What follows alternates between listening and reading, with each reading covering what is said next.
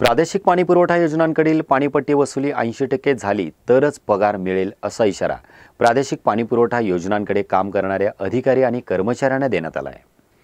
जिल्हा परिषद स्थायी समितीमध्ये हा निर्णय घेण्यात आल्याची माहिती अध्यक्ष संग्रामसिंह देशमुख यांनी दिली आहे।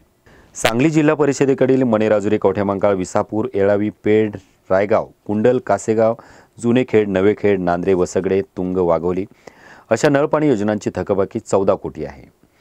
त्यांच्या वसुलीचं प्रमाण फक्त 10 ते 20% इतका आहे। योजनेवरील कर्मचाऱ्यांचा पगार आतापर्यंत जिल्हा परिषदेच्या स्वीय निधीतून केला जात होता, त्यामुळे वसुली करावी यासाठी कर्मचाऱ्यांची धडपड दिसत नव्हती।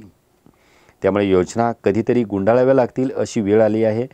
या गंभीर स्थितीमध्ये कडक धोरण राबवण्याशिवाय पर्याय नव्हता अशी स्पष्ट भूमिका श्री देशमुख यांनी मांडली। आतापर्यंत स्वीय निधीतून पगारावरती सुमारे 3 कोटी 92 लाखांचा खर्च झाला आहे। यावेळी बोलताना संग्रामसिंह देशमुख यांनी सांगितले की स्थायीच्या बैठकीमध्ये पतंगराव कदम स्पर्धा परीक्षा घेऊन तातडीने निधी खर्च करण्याची सूचना दिली। कृषी विभागाकडील वैयक्तिक लाभाच्या योजनेचे पैसे लाभार्थ्यांच्या खात्यामध्ये लवकरच वर्ग करावेत। समाज कल्याण विभागाकडील मिरची कांडप योजनेचा लाभ लवकर देण्यात यावा। राजारामबापू गोपालक पुरस्कार लवकर द्यावेत। मुक्त संचार गोठ्यांचे प्रस्ताव मंजूर करून निधी खर्च करावा। वैयक्तिक लाभाच्या शौचालय सर्वे ग्रामपंचायतीने करून शौचालय नाहीत अशांना लवकर शौचालय द्यावेत।